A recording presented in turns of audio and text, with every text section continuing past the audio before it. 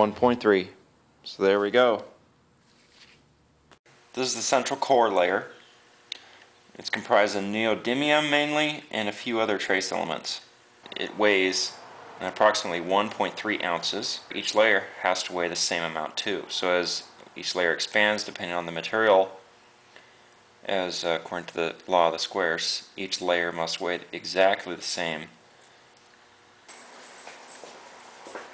Okay, so I went ahead and polished this magnet. This was almost double the size. I did both sides with diamond grinding bits. Yeah, that's right. Polished it and cut into it. Cut into it? Oh, you can't cut into it. Yeah, actually you can.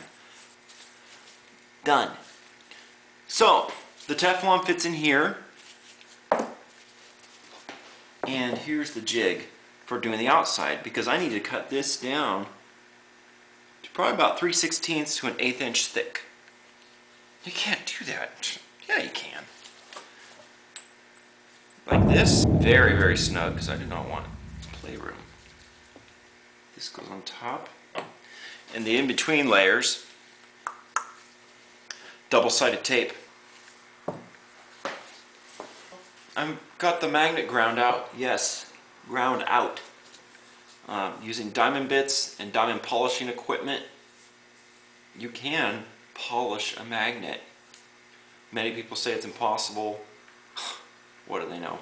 I just did it. This was a speaker magnet, and it took about a couple hours to get it going. But it's in the right diameter for the Teflon to go in.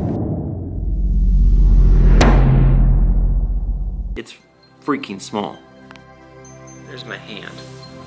And each roller is only a 1/4 inch thick and 1/2 inch tall. So, yeah, small. And if it really worked, you could probably fly with it.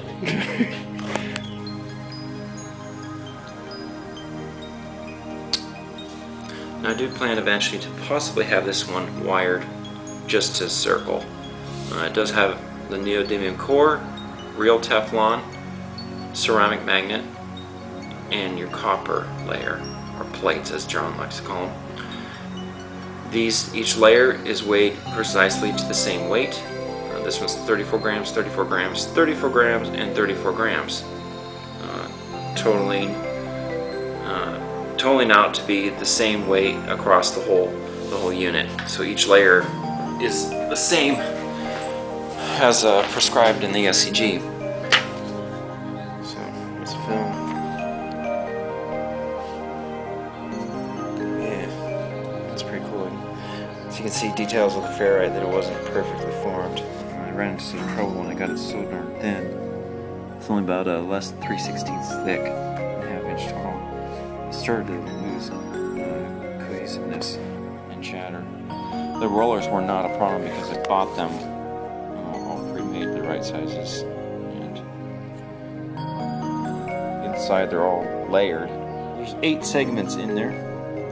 I didn't bother cutting the copper. I just roughed it on the outside and stuck in the insides. But this plastic layer is Teflon. It's some really pre-made Teflon that worked. I will be doing more updates and building more SCG prototypes, so for more news and more inventions, click right there to subscribe and keep abreast on my channel of what's going on.